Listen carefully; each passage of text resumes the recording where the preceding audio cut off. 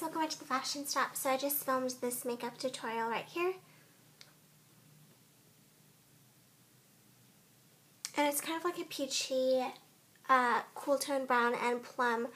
It's a little bit smoky, but I feel like it's still neutral and natural and appropriate for daytime, but you could smoke it out with a little bit more purple and use it or wear it during the night, and just some nude kind of tawny lips, not tawny, like peachy nude lips, and a little bit of like this terracotta blush, which I really like.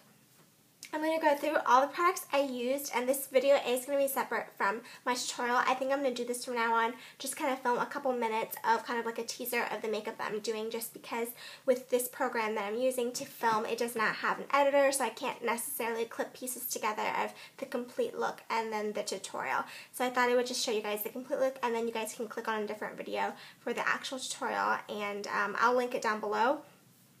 I guess I'm going to have to do that now. I know it's a little inconvenient, but I just love the quality that my iPad has over my Canon, so we're just going to have to live with this. I'm actually going to show you the colors I use, because in the video I actually don't show you the colors. So I'm using Coastal Scents 88 Warm Palette, and the colors I used are this brown right here. Some things are out of order just because the pans tend to loosen up, but you guys pretty much can adjust and you don't have to use this palette. This dark brown mixed with this plum mixed with this kind of taupey purple color that's almost out. So I mixed that to kind of do the outer corner crease color, and then for the lid I used this kind of corally orange tone with this terracotta bronze color, not bronze, terracotta color. And then this kind of peachy color over here. And then for highlight, I just used any standard flush toned highlight color. And I think that's pretty much it from this palette.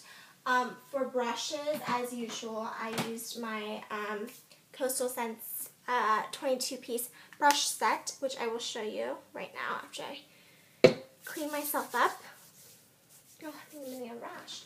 I use this in almost every makeup tutorial. These brushes are fantastic. I love them. So these are the brushes that I use. For lips, I used Revlon's Just Enough Buff, which is my favorite nude lipstick ever. So I love that. I topped it off the eyes with a mascara. This is what the mascara looks like. So it's not clumpy at all, and they make my lashes really long and voluminous. This is Lash Blast Fusion by CoverGirl, and then for cheeks I just went with kind of a mosaic powder blush from NYX in Spice number 8. The name rubbed off, but it does say the NYX logo on here, and it's just kind of a color wheel kind of thing. So you have kind of a bronzy color, some lighter colors, a pink, and this kind of cocoa in the middle, which I will swatch everything for you. So this is the color that ends up with kind of like a terracotta, kind of dusty color. It's really pretty right there. So it's kind of just a unique color. I really love the way it looks on my cheeks. It just gives it kind of a bronze effect, but it still has a bit of pink in it because of that little portion in here.